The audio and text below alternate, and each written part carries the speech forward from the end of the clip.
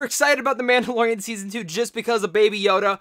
And, well, now we're getting Ahsoka in there, apparently. We also have more big news coming up right now, so make sure to hit that like and subscribe, and if the Force is with you, if you love The Mandalorian, or in general, if you just love Baby Yoda, hit that like and subscribe button and never miss out content like this on a daily basis, as well as comment down below. Let me know your guys' thoughts on this. Are you guys excited for this news coming up that we're about to discuss that you probably saw in the thumbnail and the description?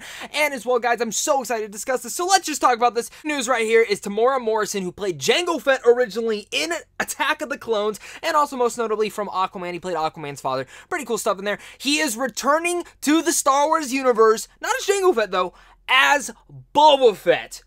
Oh my god! We knew this was coming though. After Season 1 ended, we saw those boots walk up, we heard the clanking, and everyone went, yeah, that's Boba Fett. I was kind of still hoping that maybe we would have gotten a Cad Bane. I know a lot of people wanted Cad Bane back. Some people said, yeah, he died off screen. He might have died off screen, but they can always bring him back in some capacity. I mean, Darth Maul came back and this dude got cut in half. But still, this is very exciting news. One thing that particularly keep interested in, some people might not know this if they're not huge into Star Wars. I mean, people need to remember that there were tons of clones of him, and Boba Fett is technically a clone of him, just a younger version. That's the one he took in. Very exciting stuff in here to see that we are getting Boba Fett back into this world. Something very much expected, and the Hollywood Reporter did end up breaking this, so that is something I do have to give him credit for. But sources say that Morrison will play Boba Fett, the famed bounty hunter who first appeared on the big screen in 1980's Star Wars The Empire Strikes Back. Technically, he starred in the Christmas special first, but whatever. He died in 1983's Return of the Jedi as he fell into the Sarlacc pit, which come on, he didn't fall into the Sarlacc pit. He fell in, but he crawled his way out because we know he's a badass. And actor Jeremy Bullich, who portrayed the character in the original trilogy, he's not coming back. But Boba Fett is expected to play just a small role in the Season 2 of the series after the character was teased in the Season 1 episode of The Gunslinger, the one that we just discussed. It was pretty obvious he was coming back. Oh, he will be playing a small role in here.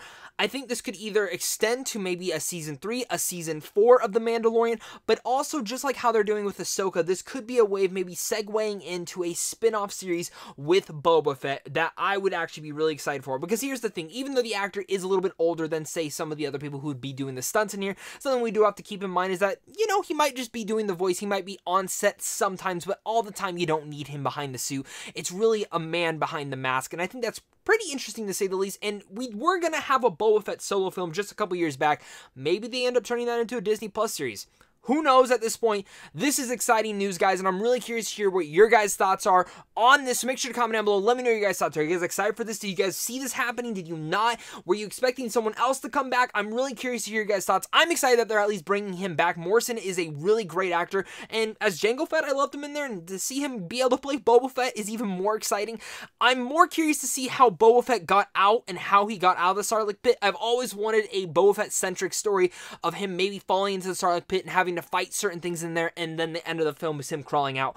I think that would be badass. Let me know how you guys think Boba Fett survived. Would you guys want something like that? I'm so curious. And of course, guys, make sure to stay tuned for more Star Wars news coming up later down the road. So of course, until next time, may the Force be with you all and stay classy.